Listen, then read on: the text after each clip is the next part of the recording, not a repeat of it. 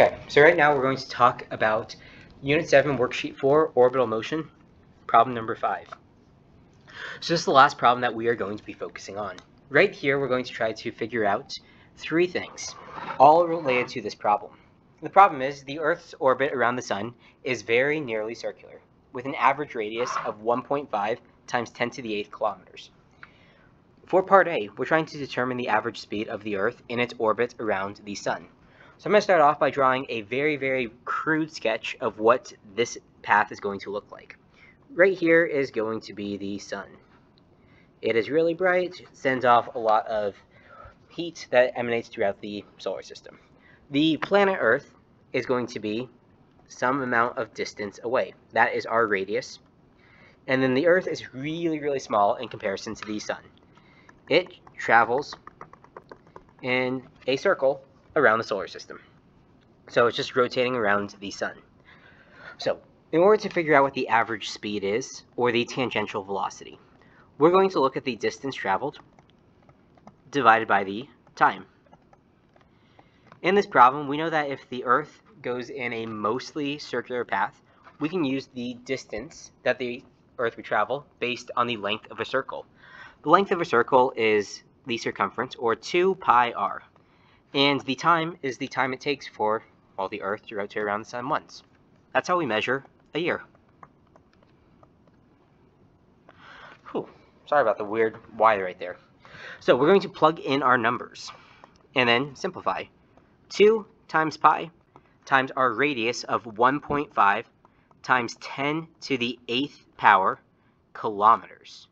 However, this should not be in kilometers. We need to make sure that we are getting our velocity in meters per second. So we'll multiply this by 1,000 meters for every 1 kilometer. And then we're going to divide that by our time, 1 year. But we don't want it in meters per year, we want it in meters per second. So we'll take this year and then convert it to first days by multiplying by 365, times the number of hours in 1 day, 24, the number of minutes in 1 hour, and then finally the number of seconds in 1 minute. So when we plug this into our calculators, this is going to be a rather big number.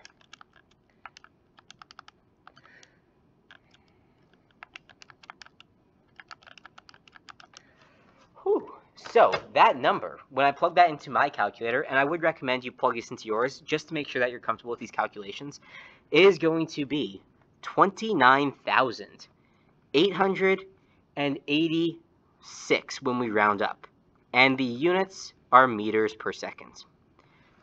Now that is an absolutely massive speed, but that kind of makes sense because the Earth is really far from the Sun, so we do need to be kind of moving pretty fast in order to cover that amount of distance every year.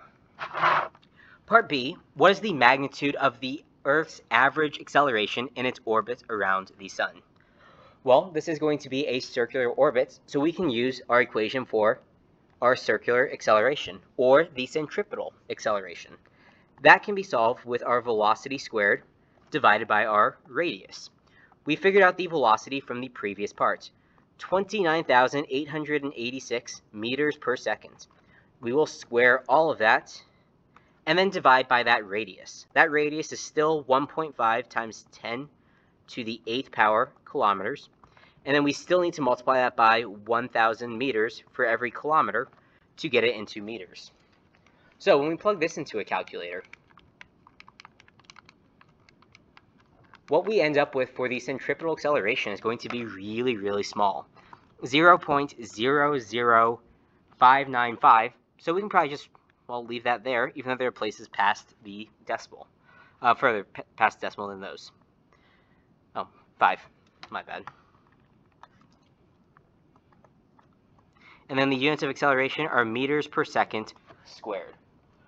So this is going to be a really slow acceleration, and hopefully that makes conceptual sense, because acceleration is how the velocity changes with time. If we're assuming that the velocity is more or less consistent, traveling at the same speed, what is changing about the velocity is the direction. And because the direction is changing so slowly, that should be a rather small acceleration. Now, the last part, part C, we're trying to figure out the gravitational force on the Earth by the Sun. In order to do so, we're going to need to quantify that force of gravity. Now, while we could use the universal law of gravitation, Fg equals mass 1 times mass 2 times the gravitational constant divided by the radius squared, we don't actually have the mass of the Sun in this problem, so we can't end up using that. However, if we look at a force diagram for the Earth, the only force that we can really assume is acting on it is a force of gravity on the Earth by the Sun. So our net force here is just the same thing as that force of gravity. So we can use an equation for the net force, which is Newton's second law of motion. Our net force is the mass times our acceleration. We know the mass from a previous problem. 5.98 times 10 to the 24th power kilograms is the estimated mass of the Earth, times that 0.00595 meters per square second for our acceleration. So our net force is going to end up being 3.56 times 10 to the power of 22 newtons. That is going to be the magnitude of that force of gravity on the Earth by the Sun. Now, the second part of this is how does the force of the Earth by the Sun compare to the force on the Sun by the Earth? Well, for this one, our force of gravity on the Earth by the Sun should be equivalent to the force of gravity on the Sun by the Earth. What is different between them, though, is that one of them would have a negative sign. This right here is Newton's third law of motion. Every action has an equal and opposite reaction. So if the Sun is exerting some force of gravity on the Earth would exert that same force back on the Sun. The only difference would be which way the force would be applied. Alternatively, you could argue this using Newton's law of gravitation, because this is the equation we use to figure out the force of gravity between any two objects. The mass of object 1 times the mass of object 2 times a gravitational constant divided by the distance between them squared. Well, it's the same numbers regardless of which object we are looking at, either the Earth or the Sun, because both of them have the same mass and both of them have the same distance between them, and that gravitational constant is constant.